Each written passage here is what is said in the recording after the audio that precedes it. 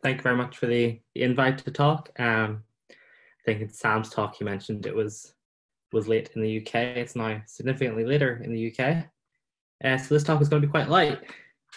I will tell you a bit today about some types of functor calculus and how you can kind of move between these versions. So I guess the natural starting point is to talk about what a calculus actually is. And this will be quite general, but I'll tell you kind of the cases that I'm interested in as we go. So we'll go back to our favorite thing from undergrad, Taylor's theorem, and we'll start off with some function, say on the real line. And you might ask what we can do with this, and well, one thing we know is that we can build it out of polynomial functions that are called Taylor polynomials.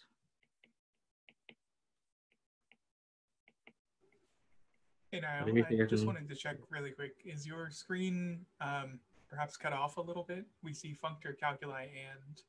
Is that better? That's better, yes. Thank you. Okay. So Taylor polynomials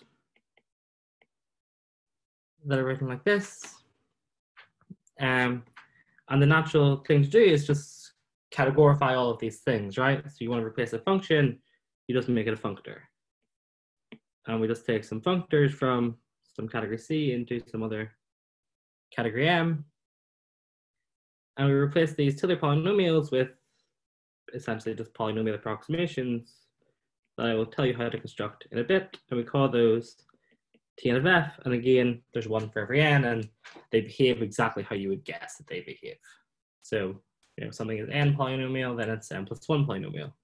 The n plus first derivative, something n polynomial, disappears, so on, so forth. So the benefit of Taylor's theorem is that these polynomials are in some way calculable, in that you can just take the difference between the nth and the n minus 1, or n minus first, and you get some formula involving the derivatives and a power of x.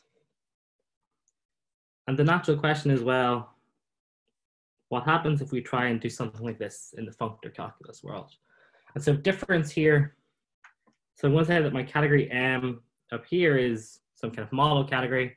Don't know what a model category is, just say base spaces every time I say model category. And what you want to do is take the homotopy fiber of the map from the n minus first approximation, or from the nth approximation to the n minus first approximation. And well, you can ask, does this come with some nice description in terms of the derivatives? And we'll see that in a bit. So the benefit of this is that you can gather all these polynomial approximations together into a Taylor tower, which you should just think of as the Taylor series. Right, and what we're really interested in is what are the differences between each successive polynomial approximation, and this whole thing sits under the functor you want to approximate. So we want to use information about these layers to tell us information about the polynomial bits to then get information about the original functor. So it's all very abstract and a bit nonsense. So what we care about particularly today are functors from the category of vector spaces over some field to base spaces, and in particular, only when f is the real numbers or complex numbers. All right, so when f is the real numbers, this is called orthogonal calculus. It was originally developed by Michael Weiss in the 90s. For the complex case, it's called unity calculus. It's been around for a while, but hasn't really been well written down until last year. So you might ask kind of an obvious question as to, right, okay, you can do it, but why should anyone actually care about this? And so I want to give you a couple of the reasons as to why you should care.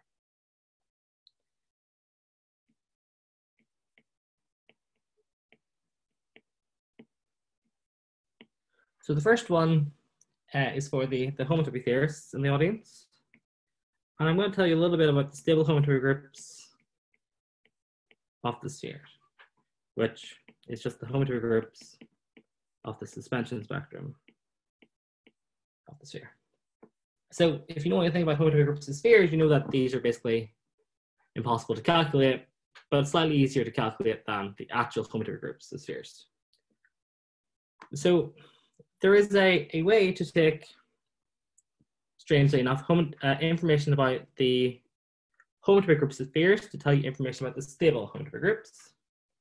It's called the EHP spectral sequence, and it has E1 page given by unstable homotopy groups, and it converges to the stable homotopy groups of the zero sphere. Okay, you probably have to put in some kind of too locally condition here, but let's just gloss over that. But there is another way that uses a type of functor calculus. So in the 90s, Goodwillie developed a calculus which looks at functors from base spaces to base spaces. You can also put spectra in these places and it also works fine. In which case he showed that the homotopy fiber of the map between the nth approximation and the n minus first, well, we call that dn, and it is actually given as an infinite loop space of some spectrum, and the spectrum has an action of the symmetric group. That's not overly important for our purposes.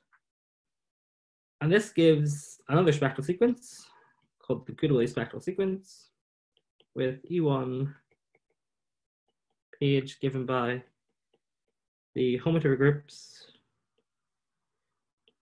of the spectrum, let's say at some space x, and it converges to,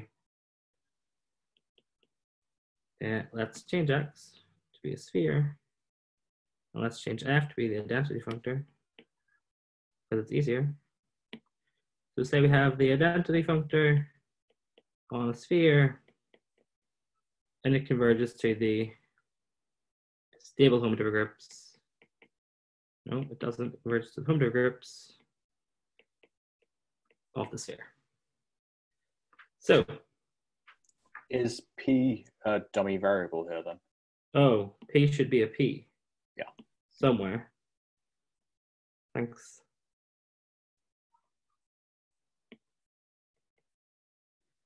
That looks slightly better.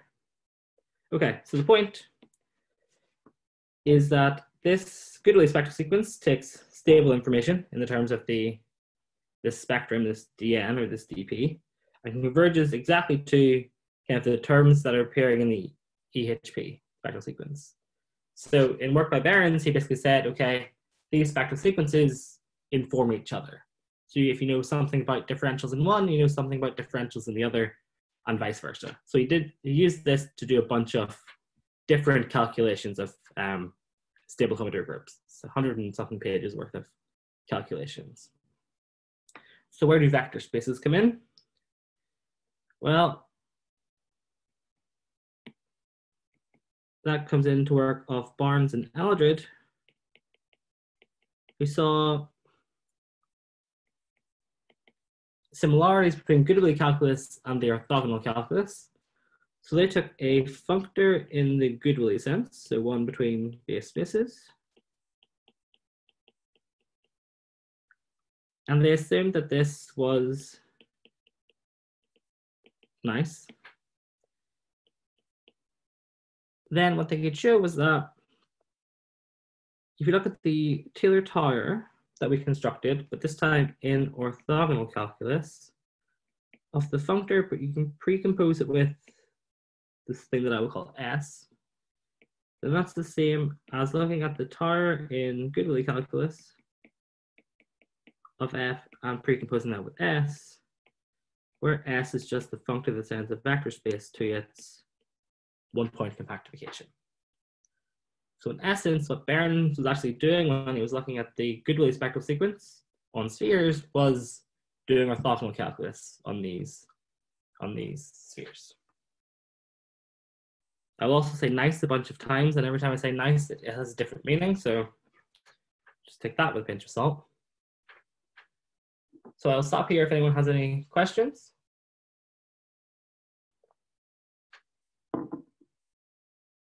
Okay, let's give another reason as to why you should care, and this one comes in the form of some geometry. And when I say geometry, I'm coming at geometry from a stable homotopy theorist point of view, so take the word geometry with a pinch of salt. There's a theorem from the 80s of Miller. And what Miller did was he looked at the space of linear isometries from CQ into CN. This is the Stiefel manifold of Q frames in CN. And he constructed a filtration on this space that was given, or the quotients of which were Thom spaces over Grassmannians. And what he wanted to do was compare this space to its quotient. So he took the quotients of the filtration, took all of them. There were only a few of them, so it's not too bad. And I wanted to compare these two spaces. And what I was able to show is that this Stiefel manifold splits after taking suspension spectra, so stably splits. There are other filtrations on spaces that look like this.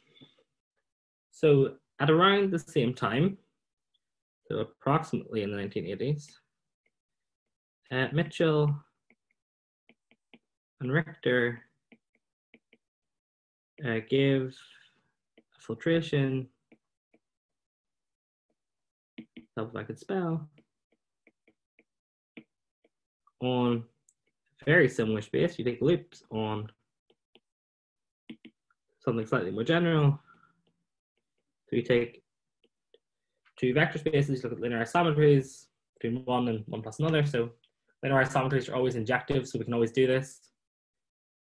So they give a filtration, and it was, in fact, Mahoald who made the following conjecture.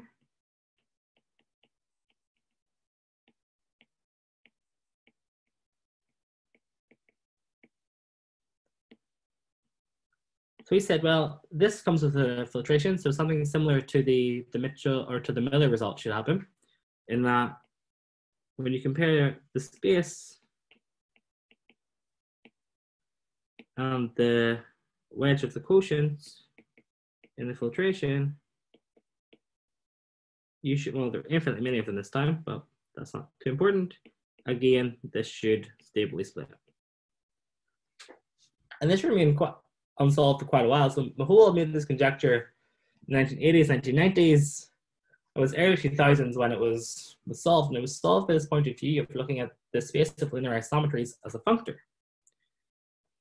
So the kind of point of view you want to take is that we can write linear isometries from some vector space into it plus something else as a functor, which just assigns the vector space to the right space of linear isometries. And so applying loops to that still gives you a functor from vector spaces to spaces. And it was exactly this point of view that let Aron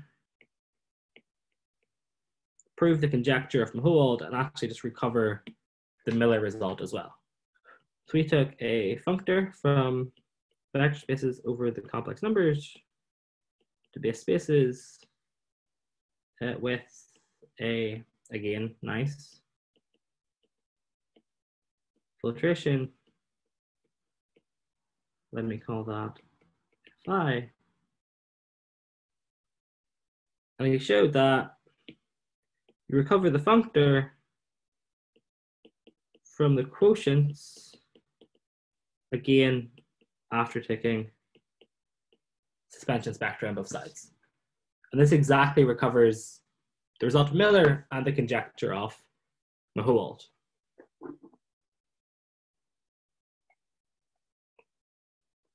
So now we're going to move on from why you should care into how it works. and try and tell you a little bit about how these polynomial functors are constructed, and then how we can compare polynomial things over R and polynomial things over C. Unless we have questions at this point.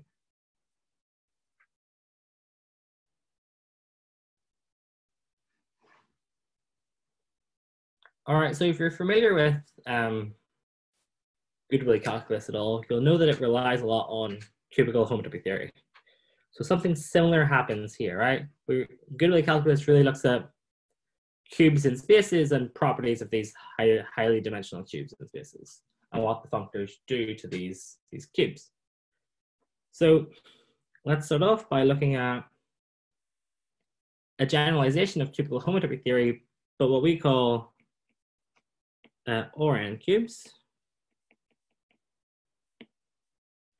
Let's go back to the very beginning. What is a square? Well, a square is 4 spaces and some maps connecting them. And what this translates to really is a functor from the power set of the set of 2 elements into base spaces. So here to underline is just the set 1, 2. So the top vertex corresponds to its value on the empty set, the value on the 1 element set containing 1, value on the 1 element set containing 2, and value on the whole thing. So that gives us a way to define what a cube is. If you put in 3 here and draw the picture, you'll get exactly what you think. So you can keep going and define an n cube to just be a functor from the power set of the set of n elements to base spaces. So the natural guess as to what an Rn cube is, well, we just go and take the set of n elements and replace it by the vector space Rn. So we start off with the set of n elements, and it gets transferred to the space vector space Rn. So what happens? The power set. Well, you look at what I'm going to call P of Rn. So this is the post set of subspaces of Rn, but importantly, this has a topology. So over on the cubical side of things, over here, there's no topology. Everything's just discrete. But over here, there is actually an awful lot of topology going along, and you need to really remember this topology at every step. So we can use this to define an Rn cube, which is exactly what you think. So an Rn cube is a functor from this post set of subspaces of Rn to base spaces. So this is hard to imagine, so let's draw some. So let's start off with the easiest example, an OR cube. So the post set here,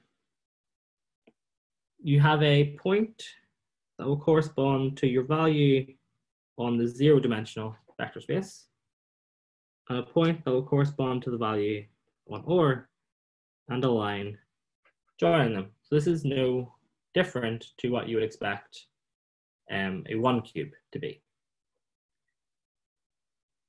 But when you move to OR2 is when you see the real complication of the topology coming into play.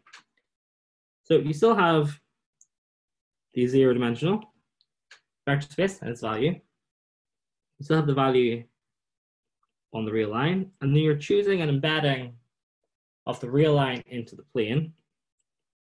So you have a value in OR2, and you choose an embedding of the real line into the plane. And you have to then, in some ways, keep track of the fact there are infinitely many embeddings, right? So if you're choosing to embed the real line in, as say, the horizontal axis, then you have to keep track of all the rotations of the horizontal axis about the origin. That's just a different embedding of the real line into the plane. So that gives you an S1's worth of points here, and you then have all possible lines connecting them. So if you know much topology in these things, this initial vertex is just the Grassmannian of zero-dimensional subspaces of R2.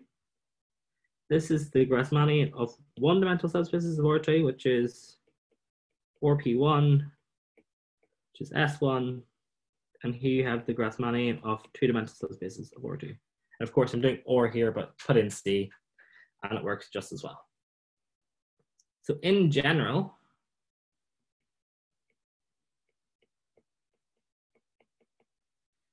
this poset is what we call topological, which is more than just being a category enriched in spaces. It means it's a category that has a space of objects and a space of morphisms. So the space of objects is actually quite nice to write down. So it's exactly what it looks like in this picture here, where we have this disjoint union of Grassmannians. You just have all the Grassmannians below a certain degree. You take all the Grassmannians for k less than n of k dimensional subspaces of Rn. And the morphism space is also not horrific to write down, but I'm not going to for the purposes of time. So what is the point? Well, if you've played around with cubes before in cubical homotopy theory, there's a bunch of algebra going on here, right? You can talk about cubes being homotopy Cartesian, homotopy co-Cartesian. You know, you can think of total fibers, total co-fibers, so on and so forth. And the whole point is, well, they just came from the fact we're defining this thing as a functor, and we can do the exact same thing here. We can talk about homotopy Cartesian, homotopy co-Cartesian, total fibers, and so on. So as an example of one of the definitions, so a cube X or an Rn cube X is homotopy Cartesian if the map from the cube at the initial vertex into the limit over the remaining vertices, so we get rid of the initial of the cube, is an equivalence. So here all I'm doing is I'm taking the cube and I'm getting rid of the initial vertex, so I'm puncturing the cube, pulling all the vertices left back to get this limit, and asking the map from the initial vertex to this limit is an equivalence. And this is actually enough to define what a polynomial functor is. So if you've ever read Michael Weiss's original definition of this, it is the exact same definition. He just doesn't really say where it comes from, and this is one point of view of where it comes from. So we take a functor. We can go back to being general because I don't want to draw pictures. So from vector spaces over F, E and F is or C.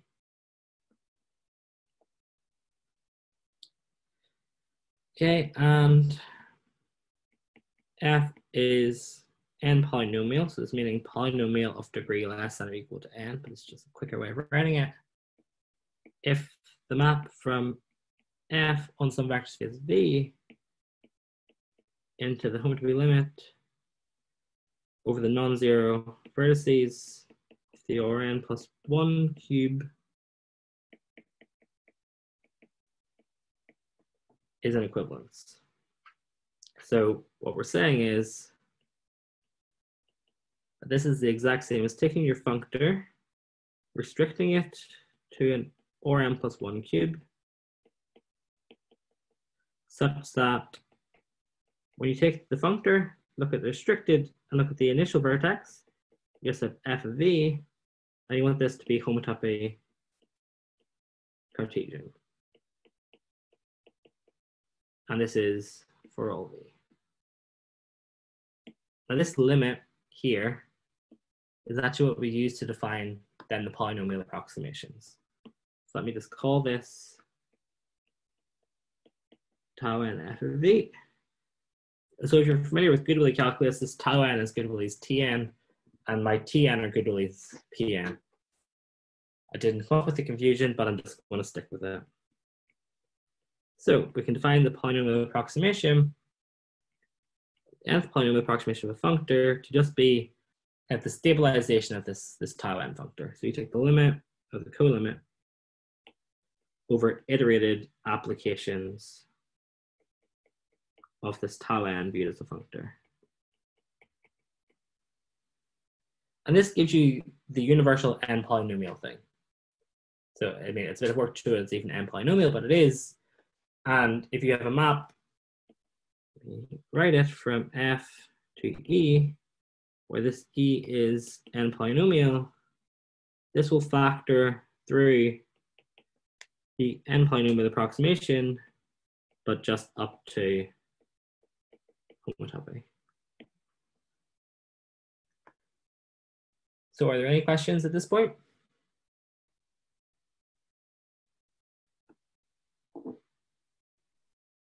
What is the reason it does not suffice to take tau n once? It's not n polynomial. Okay.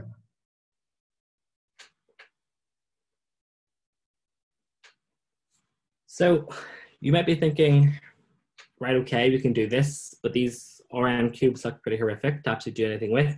Are there any calculations? So let me give you a calculation. When I say calculation, I'll write it. I won't do it. So there's a functor, which at V, you send to the stabilization of the real projective space V at this disjoint base point. This is, in fact, one polynomial. So to see this, you can play around with a bunch of different cubes and figure it out. Or what you can actually do is see that F is the first approximation of the functor that I'll write as this, which sends a vector space to the quotient of the infinite orthogonal group, what out the orthogonal group in that vector space. And you can calculate this directly from the Taylor tower, which I will try and tell you a bit now. So we saw before that we had this tower. We wanted to know what the error between the successive polynomial approximations was. So this has a similar format to how it appears in the Goodwillie calculus, so if you know what that is. So this is originally due to Michael Weiss for the case when F is OR, and myself when F is complex numbers. So we had these errors of our approximations. And some vector space V, what you get is you get an infinite loop space, again, of a spectrum. So this spectrum is given by, you take the derivatives, which I haven't told you about, but they exist. And you can make this into a spectrum with an action of ON or UN. You suspend it a bunch of times, depending on your vector space and the approximation you're looking at. This smash product has a bunch, or has a UN action or an ON action, so you mod out by the action and take the infinite loop space as the resulting spectrum. We're trying to explain what some of these things are. So this theta Fn is just a spectrum with an action of odd n, and odd n is just the automorphisms of Fn, so it's either ON or UN, and NV is just n multiples of V.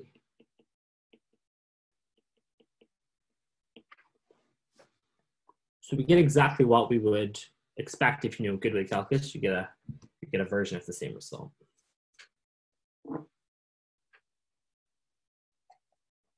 Any questions?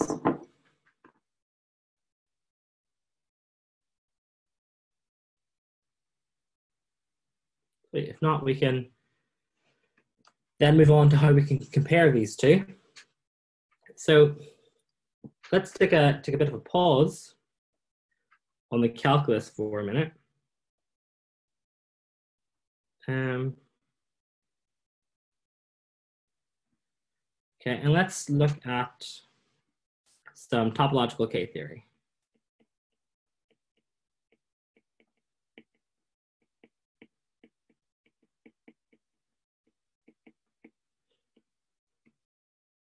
So if someone asks you to give them topological K-theory, you're probably going to tell them about KU, right, which is the complex version. But there is, of course, a real version, just replacing where you put complex vector bundles with real vector bundles. And there are maps that go between them. And on the level of spectra, these are even ring maps. So there's a complexification map, which I'll call C. So you just, on the vector bundle level, you just tensor over OR with C. And there's a map in the opposite direction, which I will call OR, and this is what's called realification or decomplexification. And all you do is forget the complex structure. So OR of some CK is just OR 2K to the underlying set and only allow multiplication by the real numbers. So KO was built from real vector spaces. So there's kind of an ad hoc analogy between it and the orthogonal version of the calculus.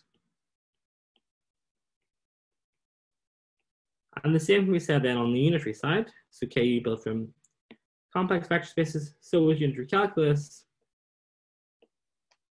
And there's an ad hoc relationship here, kind of an analogy. And the question is there something sitting between these two versions of calculus that makes this diagram of analogies commute? I mean, is there some version of this realification complexification relationship happening on the level of calculus? And is it good for anything? So the answer actually turns out to be yes, and it's pretty much exactly what you would think it would be. So if you go to the level of vector spaces, so vector spaces over OR and vector spaces over C, this complexification and realification form an adjoint pair. So we can use these to build or to move a functor from taking values in vector spaces over OR to taking values in vector spaces over C. So if we start, say, with the functor that starts off in vector spaces over OR, I want to move it to a functor that starts off in vector spaces over C. Well, there's kind of only one thing you can do, and I'll just add in the map from vector spaces over C to vector spaces over OR, this realification map. And then you just take the composite, which is precomposition by OR. Of course, the same thing then works if you start off with the other type of functor and take the other comparison. So we start off with a functor E between vector spaces over C and spaces. And we just add on to the start this complexification functor and take the composite. So the natural question is, okay, is it good for anything? Does it actually preserve any of the things you would want it to preserve? So I mean, the existence of these is essentially trivial, but I mean, if it doesn't send the n polynomial approximations to the n polynomial approximations, is it good for anything? The answer is no, but luckily in our case, it does actually do what you'd want it to do. So how we're going to do this is we're going to work backwards along the tower. We're going to start off with the errors and work backwards to gain information about the polynomial functors and then the entire picture. So the layers of the tower are actually a special case of a more general type of functor. So a functor is what we call n-homogeneous if it is both n polynomial and its n minus first approximation vanishes.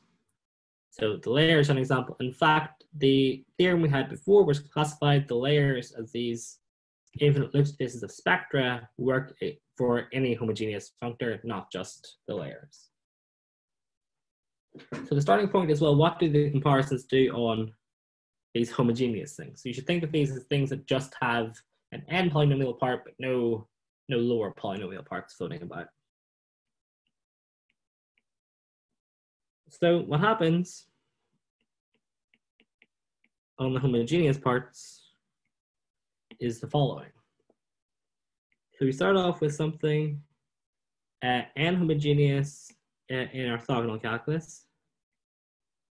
So from now on, f is always going to live in orthogonal calculus and e will always live in unitary calculus. You don't have to keep writing down them as functors.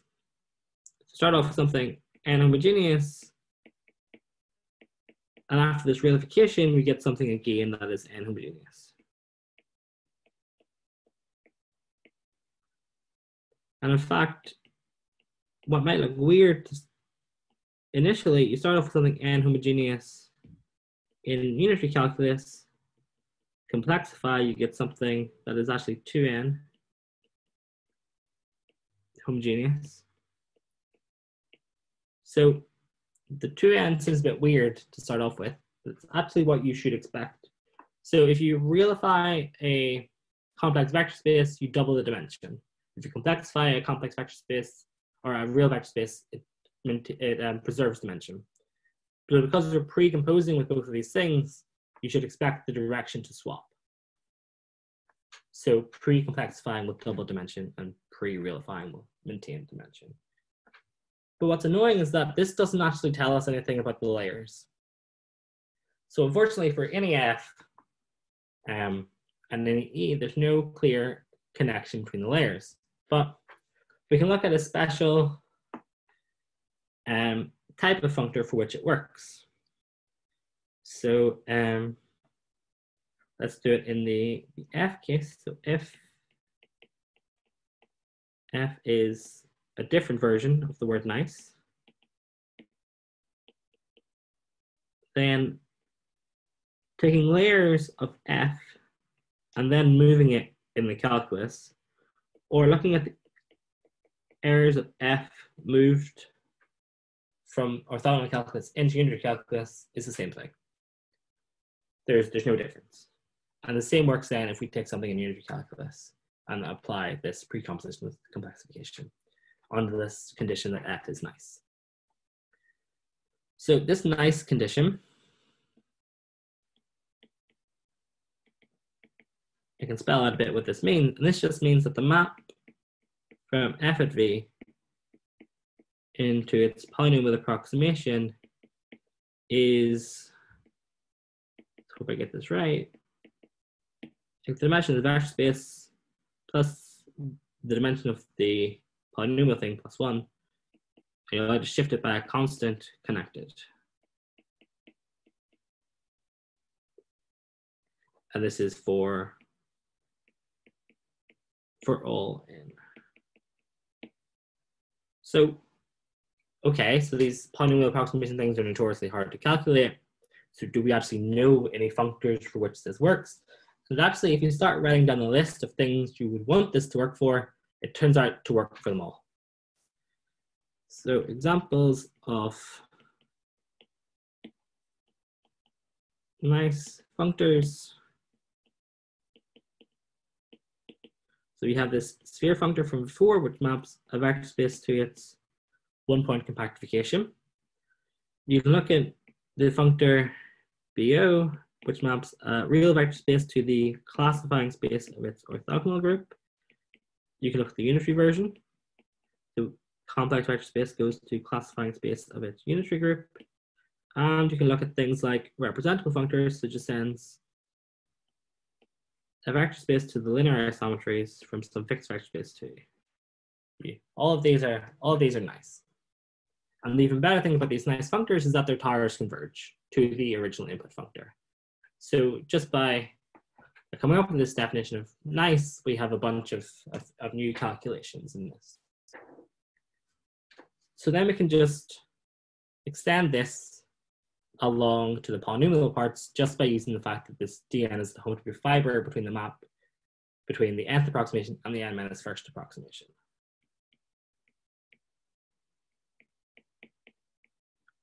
So I'll just give the good version. So if f is nice, then it doesn't matter if you send f into unitary calculus and then polynomial approximate, or polynomial approximate and then send the approximation into unitary calculus. And then in the case when you're looking at something in unitary calculus, you just get a 2n appearing in the right place. So this is moderately annoying, right? You have this condition in which works for the functors you want it to work for, but somehow it doesn't seem to work for them all. And in particular, I should say that this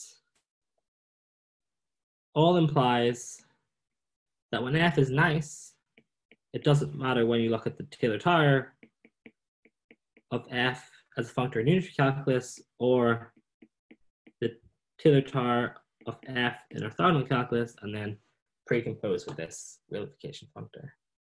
Hey, Niall. Yeah. I think your screen might be getting cut off again a little bit. Can we see it now? Well, I see. So, like, I see, like, if f is nice, then yeah. Sweet. Yeah. Is it still there? Yeah. All right. So we have this nice thing, and we want to try and fix it in some way. So it brings me on to kind of my last point on how we can fix this. So I should say at this point, things become joint work. Joint work with Gregorone from Stockholm. And so to fix this, what we do is we introduce a new meaning of nice, but I'll give it its actual words. So functor f is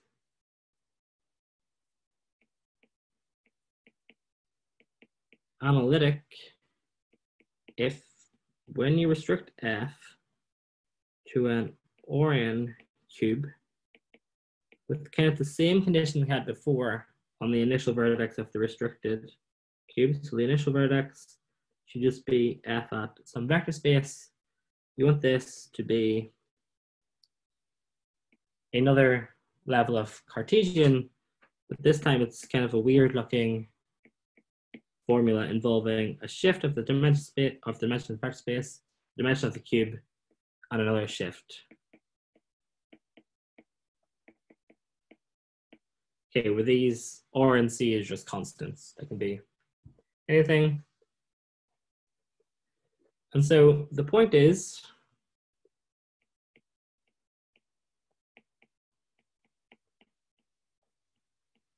that these analytic functors are essentially the building blocks for any functor in, say, orthogonal calculus. So we could replace R with C again and it would work. But so what I mean by this is that the building blocks is that if you want to construct a cellular approximation to these functors in the projective model structure. So now I'm saying words that if you don't understand, just ignore me. So if you want to construct a cellular approximation of this functor in the projective model structure, well, the cells that you use in this projective model structure are all analytic. You can show that they preserve distant unions and pushouts and so forth, so that the approximation will be, a functor will be approximated by a sequence of analytic functors. So in the, what this actually means is that any f can be written as a filtered homotopy colimit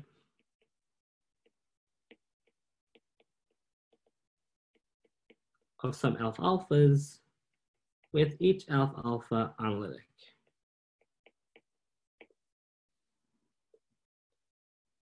And what is this good for? Well,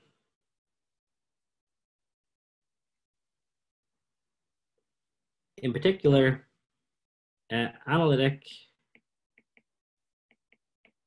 implies the nice from before.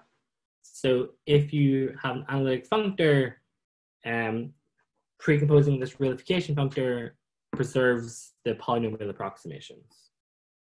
So you can get that for any f, doesn't matter if you polynomially approximate in unitary calculus or polynomially approximate in orthogonal and then shift the calculus. So in particular, we get the statement for the towers.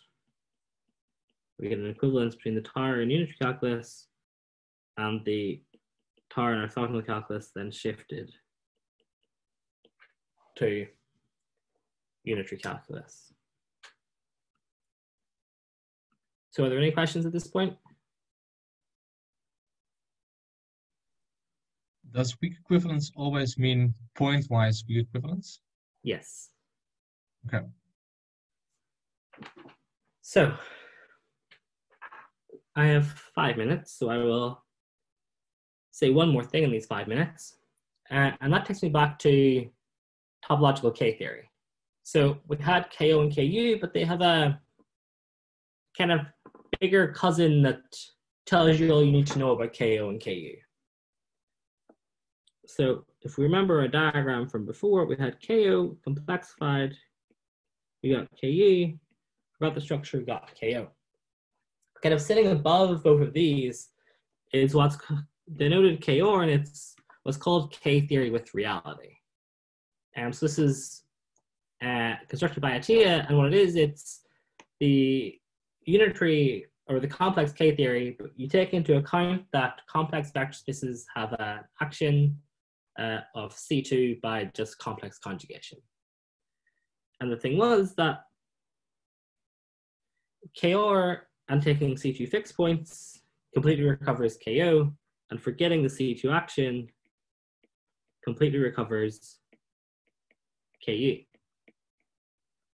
So what you can ask is, does there exist a calculus version of KO, or of KR, sorry? And the fact is that there does. So you can think about what's called calculus with reality. As construction is kind of the obvious thing. You take the unitary calculus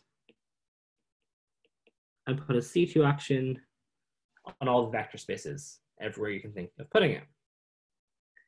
And so this means that instead of looking at functors that land in spaces, we have to look at functors that land in spaces with an action of C2. So it's functors from vector spaces over C, but remembering that they have complex conjugation to C2 spaces. And this whole construction works just as you would think it would work. So we can even classify the layers in this case. So in this calculus with reality, we get essentially the same classification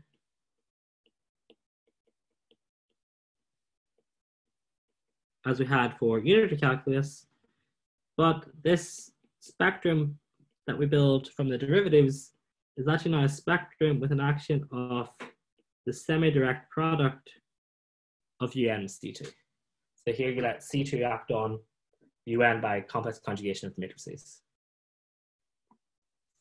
And kind of the big picture on this whole calculus story is that if you start off with a functor from vector spaces over C with this C2 action to C2 spaces, you can get a functor in orthogonal calculus. Well, by the way you would think, you add on a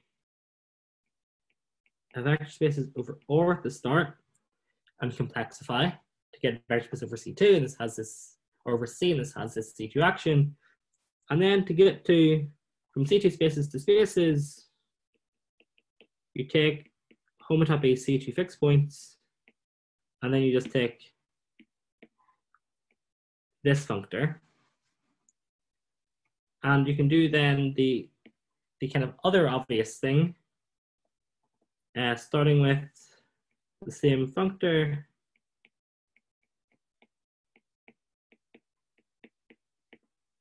Well, you can just kind of ignore the C2 action on the vector space variable and forget the C2 action that we end up with and take this functor. And the point in the final minute is that this, so meaning these things, let me zoom out, completely recover the orthogonal and unitary calculus. All right, and I'll stop there. All right, thank you, Niall.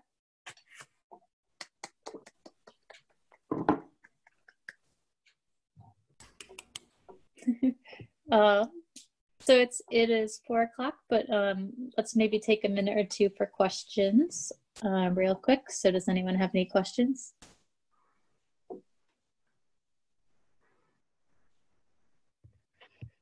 Can you clarify what you precisely mean by completely recover these two calculi? So the unitary version is the easiest one. So you take a functor in this calculus with reality, and that is equivalent to taking a functor in unitary calculus. You get an equivalence of categories pretty much. So you have to forget some action, but when you forget the action, there's an equivalence of categories, and one functor, and the functor is polynomial in the calculus with reality if and only if it's polynomial in the unitary calculus after you forget the action. And then you get the same kind of statements for the orthogonal version. Okay, thanks. So the categories are really equivalent as categories, or only up to a multiply or something? So there's a subtle change of universe thing that has to happen, and that gives you an equivalence of categories.